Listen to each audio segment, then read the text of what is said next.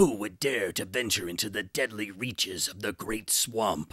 Few who had entered its mist had emerged to tell of their experiences. Yet, if one knew the Great Swamp, what better hiding place could he find? So it is that a pack of ruthless escaped convicts set up their headquarters in the Great Swamp, leaving them free to plunder the surrounding areas. They call themselves the Swamp Rats, and only one man can meet the dual challenge of this evil gang and the treacherous swamp. He is the Phantom. Hello and welcome back to this damn full idealistic crusade. This video is a review of book 11 of the Avon Phantom novels, The Swamp Rats, in its Hermes Press reprint.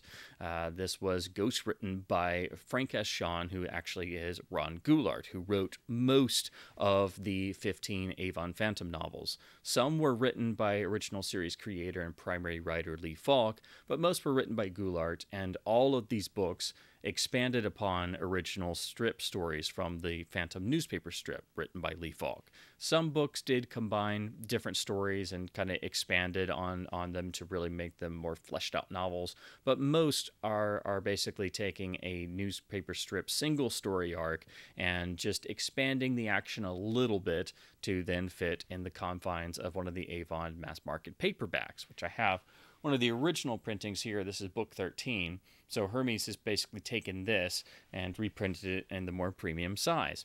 The Swamp Rats is a really interesting, fun story. I think it's a little bit better than the book that preceded it, Goggle-Eyed Pirates, because it's got a little bit more meat on the bones in terms of story. The basic setup is you have a prison train that actually crashes in the jungle, and you have a whole bunch of escaped convicts and murderers and psychopaths and different types of thieves run off into the deadly swamps, and one of them actually had some knowledge of the area and becomes the sort of de facto leader of this band, who actually is able to navigate through the treacherous swamp that no one else can get through without dying in the bog or getting eaten by crocodiles, or all the fun things you get in a pulp novel.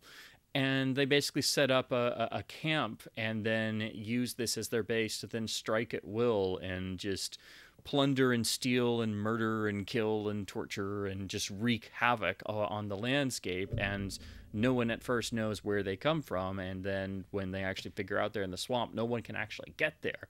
And then, of course, you have to throw into the mix some hostages and some people trying to go and find their lost loved ones. So that leads to multiple different parties going into this treacherous swamp.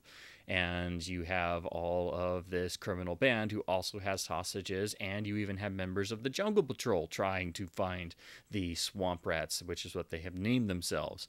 So, of course, in the middle of all this, the Phantom intervenes and takes a hand. So you have not just one, but several different parties involved. And if all this was not enough, we also have other inhabitants of the jungle, and there is an old legend about a famous lost treasure that was hidden somewhere in the swamp in this section of the jungle. So there's a whole lot of different elements going on that make this book a really fun read. It's still a very quick read, as are all the Avon books, but this is one of the ones that just really doubles down on the pulp adventure flavor, and hopefully any of the elements I just described about this plot at least have whetted your appetite. If any of that sounded fun, you're going to have a blast with the Swamp Rats. This is a wonderful pulp adventure, and again, based entirely on an original Phantom newspaper strip story. The fun factor of the Avon books is that it's taking stories that were told in the newspaper strips, which had to be done,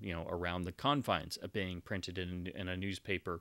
Even ongoing, there's only so much you can do with, so many panels per day. And in these, even though the books aren't particularly long, it's at least allowing for the actual story to breathe a bit more, and you get a little bit more detail, a little bit more character nuance, and a bit more description for the action. So it does feel like the stories are at least a bit fleshed out. You can also tell a difference in who wrote which one. You can tell, the Lee Falk ones from the Ron Goulart ones. You can tell the Ron Goulart ones from the couple written by other people. But, Lee Falk wrote a chunk of these, but Goulart wrote most of them. So if you've read one or two Avon Phantom novels, you kind of know what to expect from the others. And if you read one and you enjoy it, you will want to read all 15. So I do recommend picking up all the reprints if you're at at all interested, because tracking down original copies is very difficult. They were only printed once, and they're real collector's items now, so you'll probably spend a lot more trying to get original printings than if you just go ahead and purchase all the Hermes reprints. So to talk a little bit about the actual printing quality, this is in the same nice, oversized, more premium feel, replicating the original cover artwork, which is really striking. I love the bold yellow background. And of course, you got to have a nice crocodile to threaten everybody, but it's a wonderful, bold cover that definitely draws you in. We have the same white spine that matches all the other books in this print run. And then the rear replicates the original design with the blurb and a repeat of the beautiful cover art. Like all later books in the series, we get the beautiful essay, "With the Phantom, everything is possible except boredom." This is one of the best pieces I've ever read on the importance of adventure storytelling and how adventure stories are art, darn it.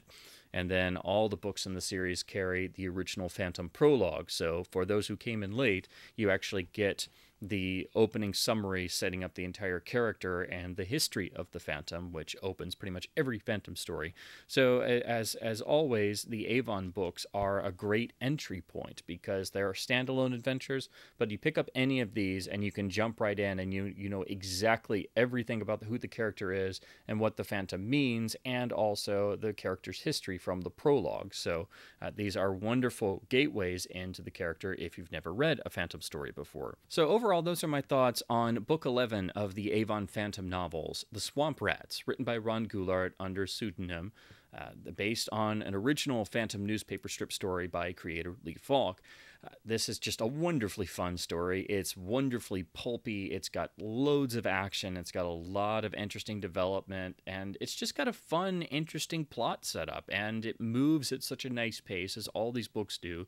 You're easily going to want to just keep reading it, and you can literally sit down and read this in one sitting, and you really enjoy it, and it's going to be a nice book to return to. And honestly, I see myself rereading the Avon Phantom novels continually, because all 15 are worth your time and immense fun. This is just one of the ones where the story is a bit more developed, or there's more things going on, so the book runs a little longer, and it just feels like it's using the confines of being expanded to a book a bit more, in terms of you've just got more material to go off. So as always, I hope my babblings about books and the adventures of the Ghost Who Walks has been at least somewhat fun and informative. I'll leave a link in the description to Hermes' website so you can check out some of these reprints and maybe purchase a couple, or purchase all of them. They sometimes have a nice bundle of these because I don't know how much longer these are going to stay in print, but it's always better to buy directly from a publisher and support them wherever possible. As always, please do keep supporting independent publishers and independent bookstores wherever possible. Keep reading print books, and happy phantoming. And as always, thank you ever so much for watching.